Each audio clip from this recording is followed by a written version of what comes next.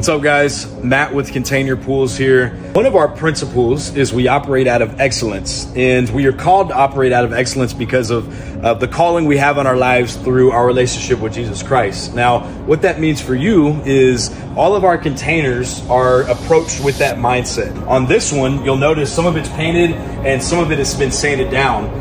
There were some imperfections on the paint that required us to go back in and retouch it up, sand it down, and then repaint it. That's a guarantee that you have from us that when you have an expectation of something to be a certain standard, our goal is to surpass that expectation across the board.